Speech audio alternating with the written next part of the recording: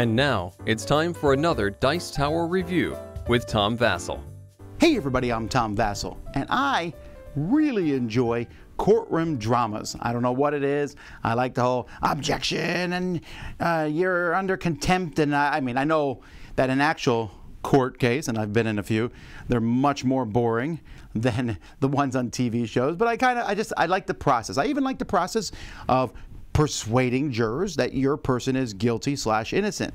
And that's what this game does. When I first heard about it, I was really excited about the theme. Lawyer Up is a two-player game in which one person is playing the prosecution, the other person is playing the defendant, and you are arguing back and forth to convince a jury that the person is guilty or innocent. Now, this is not a one-and-done shut thing. What I mean by that, there are two cases in here, one about forging art, another about murder, and it's not as the person committed murder or they didn't commit murder and you got to figure it out. It may have happened either way. The games can be played over and over and over again. You are simply trying to persuade people that your person did it with clever card play. Let me show you.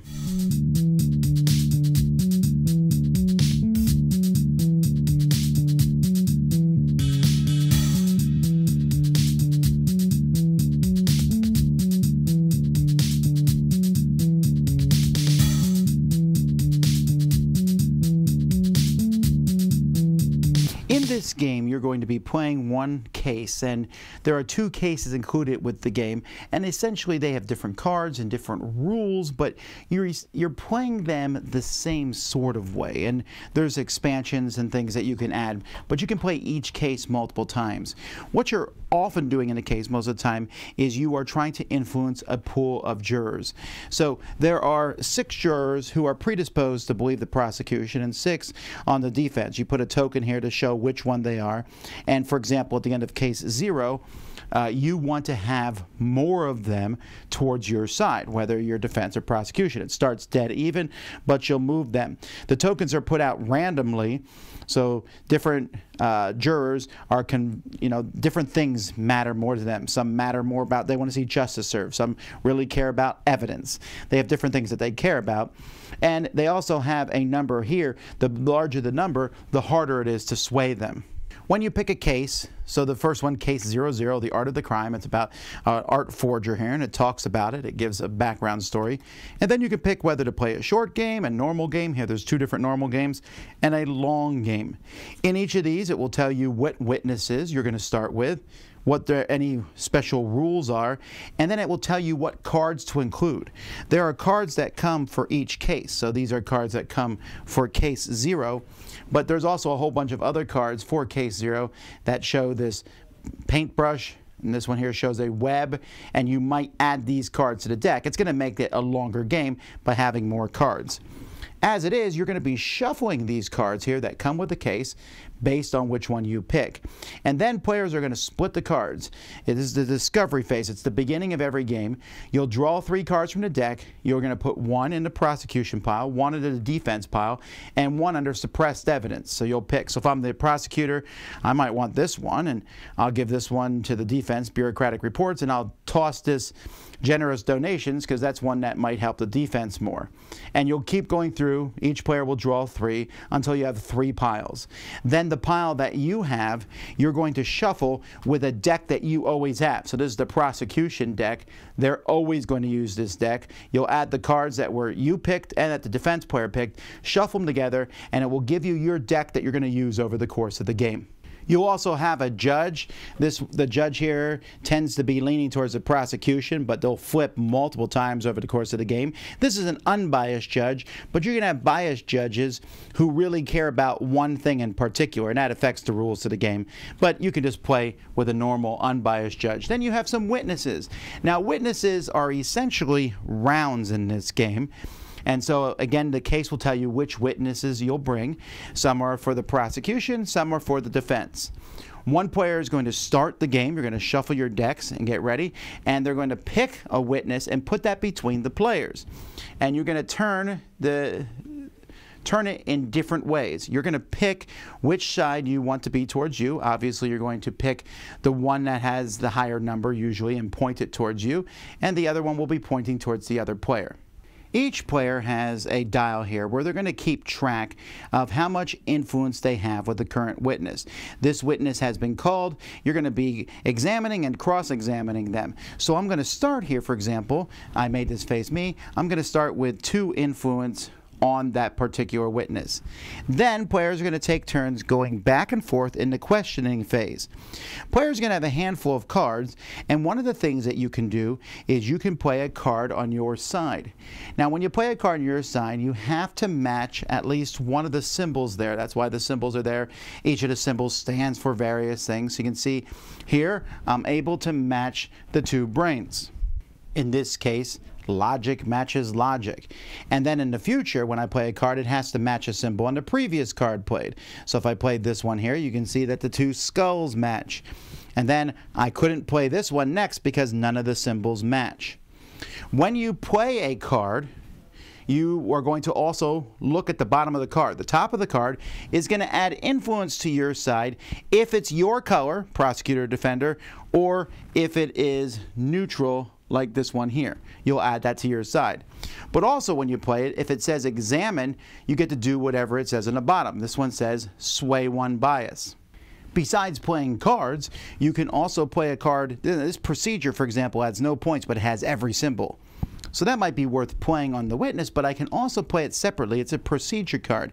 I'm kind of gearing it up to be able to play the action on the card. So I put it into play, putting a procedure card into play. Later on, as another action, I can activate the procedure, but I can only do that if I have the judge's favor. In that case, I do whatever it says here. If you have the judge's favor and the top card in my opponent's examination is evidence, discard it. Then I lose the judge's favor. The favor goes to the other side, in this case a defense, and discard this card. So procedures are special things that you can do over the course of the trial, but you have to play them first and then discard them. Players also can use their sidebar. There's a sidebar token here that you use. You can flip that on your turn, and you'll draw one more card from your deck, and you get the judge's favor. This token can be used more than once over the course of the game, but you don't get it back unless you lose the witness. If you're the person who lost the witness, then you'll refresh this token. Players also can use their objection tokens. Each objection token can be used only once over the course of the game, and it can be used to cancel an opponent's argument card. You can't use them to cancel evidence or procedure cards, but if your opponent plays an argument card you don't like, you can object, but you can only object once per witness and only 3 times over the course of the game. Players can also pass, and when both players have passed, once you pass you can't play anymore, then you're going to resolve the witness. At that point you'll see how much influence each of the players have, and whoever has more wins the witness. If there's a tie, whoever has the judge's favor wins the witness. That person collects the witness, takes the witness in front of them, and you'll resolve victory and defeat things. So if there's a card on top here, so for example, this is a crime and punishment argument. This says if I win, I lose all my influence. Or this one says if I win, I draw a painting. There's great painting cards in the deck from either player's examination. But you only get that if it's a top. While the witness might often have one, here she says sway one logic person. Swaying is going to happen a lot in this game, so swaying logic, I might, if I'm the defense and I won, I'll sway it one towards my side. If I'm the prosecution, I might sway it even farther to the other spot to get it. And so when you win most of the witnesses, you're going to be able to sway a bias. But you can do even more than that depending on how much you beat your opponent. The winner will subtract the loser's influence from their influence, and let's say the leftover amount is 7. You can then spend that to sway jurors up there. So you can sway jurors here. So let's say I have 7. I can pick this 6th one and sway them to my side. But if I only had a difference of 3, I might pick one of the lower ones. The people with lower numbers are easier to sway. Remember, you're trying to sway people to your side, and in fact, for example, in case 0, if they're all swayed to your side, you win. Otherwise, you're going to pull a new witness out, call a new witness, do whatever it says in the called part, and start the whole process again, drawing another hand of cards and going through it. When all the witnesses are called, the game is over, or when players' decks run out, the game is over, or if someone gets all of these. That's how you win in the first case. There's slightly different rules in the second one, including where the prosecution can lock the bias of some of the witnesses. But that's basically how you play. there's a lot of text on the cards that is a background text, and I like that. It talks about forgeries in the first one and paintings and things. I like the pictures. It works well, and I found the symbols and the colors and everything. It's pretty well done. I didn't have to look in the rule book to see what everything was. So there's just a lot of stuff here, a lot of different cards, but they're pretty easy, especially in the beginning of the game where you're picking cards and deciding where you're going to draft them. And I'm like, oh, I don't know where to put them. But I think everything fits in really well. They did a good job. The card quality is nice. And I like how the cards match on the sides here like this. It works really well. And everything fits in the box with nice dividers in between the different cases. I might complain about these wheels. I think they spin a little too easily. They're almost, you know, I shouldn't be able to spin it like that. That's my only problem with components. I really also like these jurors. I guess, I mean, I know that the box needs to be small. I wouldn't have minded if this was a board, you know, with all the different tokens on the cards, but still, for everything involved, I'm very impressed with the components.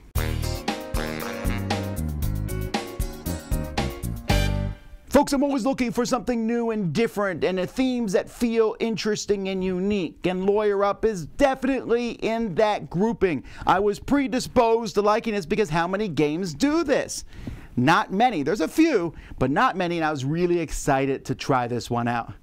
And I'm happy to say it plays really well. Now, it is a little looser on the theme than I thought.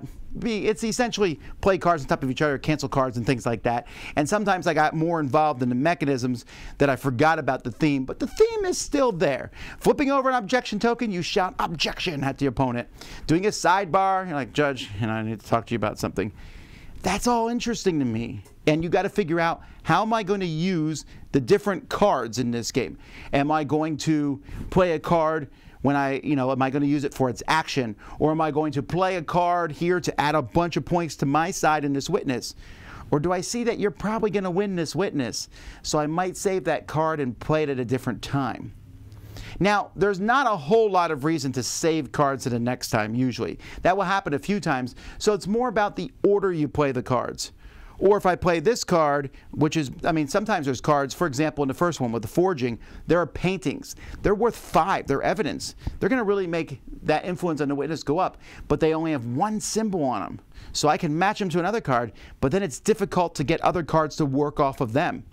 Some cards are better when they're the last card you play, or you want to play other cards on top of them. And I think it just plays out so well in that regard. They're back and forth, trying to figure out which jurors to sway. I guess I wouldn't mind if the jurors had faces. I could feel like I was getting more involved in that. And I will say the murder trial seems a bit more exciting than the painting one, although I like the painting one just because the evidence of paintings is fascinating. Again, I feel like some people might be misled. You come in and go, only 2 cases. I mean, and you can buy a couple more cases. I have not played them as of this time, but there's the Godfather and the Witch Trial. In the Witch Trial, there's like a mob, and you don't want your witnesses getting killed. So they add some things to the game, but you don't need to. Like I said, you could play case 0 only multiple times, and even then, even that case is a short, 2 mediums, and a long game. As far as I can tell, though, they just make the game longer. I'm pretty happy with the medium games myself. The short is fine, but the medium adds just a bit more time to go back and forth.